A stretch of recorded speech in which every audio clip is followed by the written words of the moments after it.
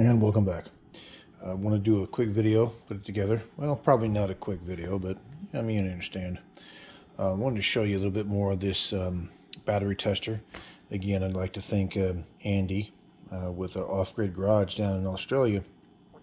I originally saw this particular tester in one of his videos and decided to pick one up. The links will be in the description to Andy's videos as well as to how to get one of these. And if you remember in the previous video, the display got cracked in shipment, which I have emailed them about and have inquired about getting a replacement display. But as we were talking about earlier, we were able to hook this up to a PC, and we are able to successfully control this without an issue. We do have one of our 280 amp hour cells that you see here hooked up, and we did go through a charge cycle on this. We stopped this at like I have with our other packs that you see there. We stopped this at 3.5 volts. Now this one is one of our test cells, one of our 4 spare cells. If you remember, when we bought our batteries, we ordered 4 extra cells, so the event something got damaged in shipment, or if we needed a replacement cell, we had one readily available. But we will take this one up to 3.65, and then we'll do a discharge test. But just to show you here on the screen, and hopefully that's coming through okay, and I'll see about getting some recording software to make this a little bit easier to see the printouts on the bottom. But we added about 165 amp hours into this cell, and charging time, as you can see there in the corner of the screen, was roughly about 5 hours and 35 minutes, and that was at 30 amps. So we charged at a 30 amp rate with a cutoff voltage of 3.5 volts. And we told the charger to cut off the current when the current dropped to about 2 amps. So we're going to take this up to 3.65, and I'll probably lower this to maybe about an amp, maybe even half an amp, not quite sure yet. And then we'll do a discharge test.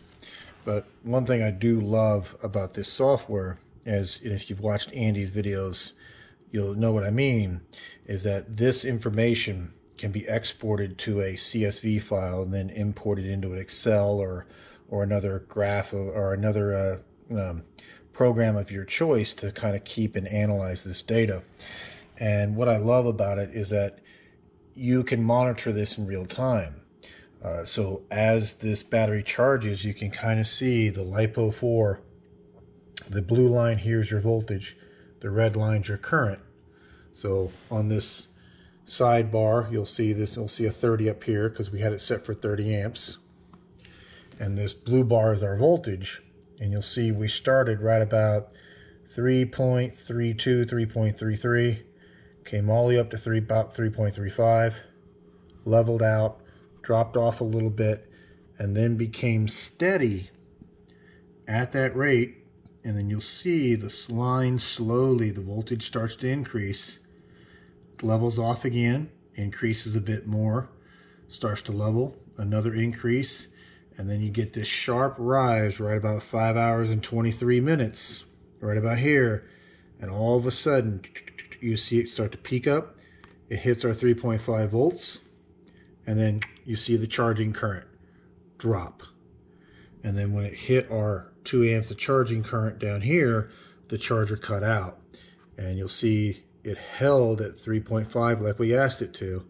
And then you can see when the current cuts out, if you look at our red line here, follow it up to our blue, you'll see that's when the voltage starts to come down. So the charger's been cut off at this point, and the voltage in the battery is starting to settle back down to its normal resting voltage that you can see here. So you can dip again, still settling, and right there, right about there is kind of where it looks to be, it's going to be settling out at. And we'll just let it go a little bit longer, and I've kind of stopped the monitor. So this is 8 hours and 53 minutes into it. And you can see we settled down to about 3.42 volts. And what we can do is we can verify that with a meter.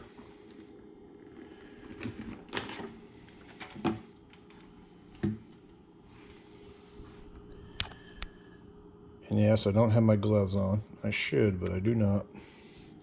We have a 3.406 volts versus 3.422 that the instrument is seeing.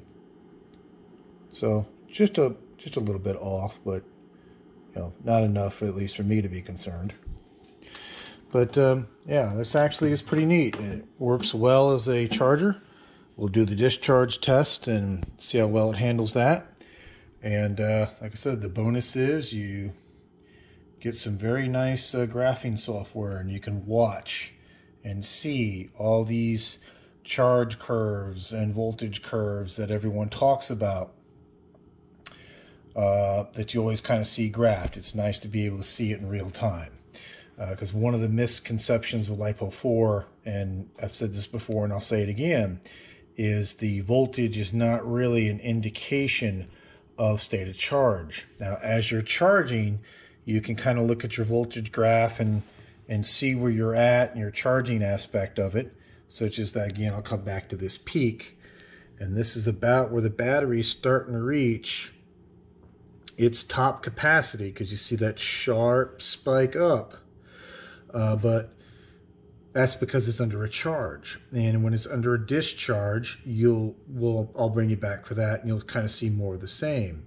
When this battery will kind of plateau out as you're pulling charge out, as it's under load, I should say, and then all of a sudden you're going to see a similar graph tomorrow when we bring you back, where you're going along, holding voltage, and all of a sudden it's just going to start to drop off pretty suddenly until it gets to that cutoff voltage.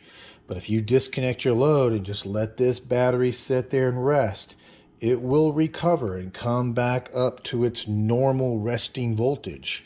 Even though this cell has no capacity left in it, if you take just a voltage reading, it's going to potentially have the same voltage reading, or pretty close to the same voltage reading, being no capacity versus full on capacity.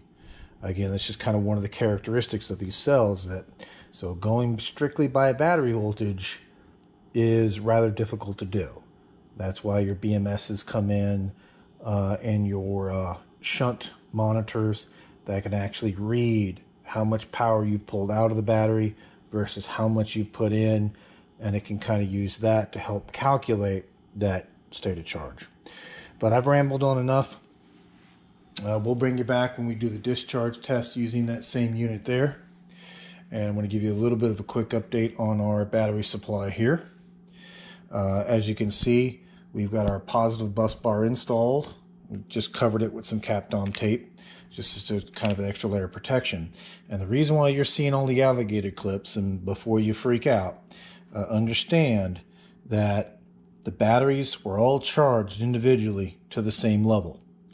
Positive bus bars were connected together, and then, per what you saw me do in some previous videos, I will hook the first two cells together through the meter to see what the current draw is.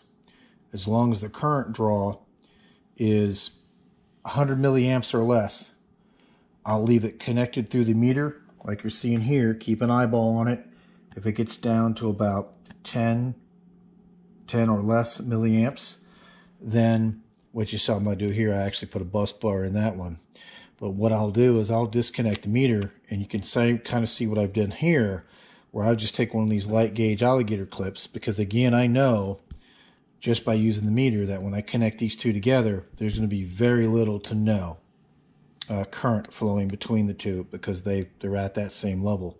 So I'll replace the meter with an alligator clip you see here, and then I'll clip my meter between the next two and repeat that process. Once it drops to again a low level, disconnect the meter, put another alligator clip you see here between these two terminals, and then move my meter between this battery and the next battery to add. And we'll do that and work my way down the chain until I get to the final battery you see here, or I should say cell. My apologies. These are cells. When they're interconnected, then it's a battery. But you can kind of see the meter. Meter's got that last cell connected in the battery bank, or in with the other cells to form our battery. You can see we're down to about 5 milliamps. a current that's being exchanged between this one we just added and the rest of the pack, which tells me that these 16 cells are pretty much spot on with each other as far as being matched at the level that they're at. Again, I charge my cells to 3.5 because that's how I will use them in the house system. These are not taking to 3.65, but that is being done deliberately and also in an effort to help prolong their life. And that bank of battery cells, you'll see, will have the same treatment. We'll run a charger through them individually, one at a time, for one last go to get them up to snuff. So that way, as we're connecting our cells together, there's very little current being exchanged between the two. And we'll repeat that same process where we'll cook in the first two, watch the meter, let it drop to an acceptable level, hook in the next one, and the next one, and slowly build our way up to it. And it's also being done, at least in my mind, as a safety precaution, because when you think of the current capacity of just one cell, and then you factor in that you're putting 16 of these cells in parallel, you can see very quickly that if something were to happen where maybe you do have inadvertently or something shorts between your positive and your negative side, imagine what 16 of these cells in parallel, if they short, what they are capable of doing. So me adding one cell in at a time, slowly progressing my way up. Yes, it takes longer. Yes, it takes more of my time to do that. But again, it's just being a little bit more on the cautious side.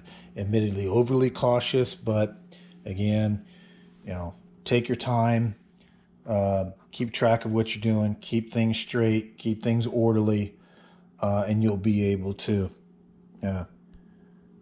you'll have a better success, or a better chance, I should say, of something potentially not going wrong here. And like I said, I do apologize because a little bit of rambling and a little bit of preachiness there. But again, my videos are not meant to be a how-to, nor should they be taken as, oh, you must do this versus you must do that. They're out there for being put out there for informational purposes only, kind of document how I've done things. And if you can gather useful information out of them, that's great. That's what they're there for. Even if it's to, you look at the way I do something and maybe you look at it and say, oh, I would never do it that way. Well, even that in and of itself is, I find useful, because you looked at one of my videos and you learned how maybe you don't want to do something. Is just as beneficial as looking at one of my videos or anybody's video and learning, oh, now I understand that. Now I have an idea how I want to accomplish that same task. But that's enough rambling for now, and I'll bring you back once we do this discharge test and let you know how it goes.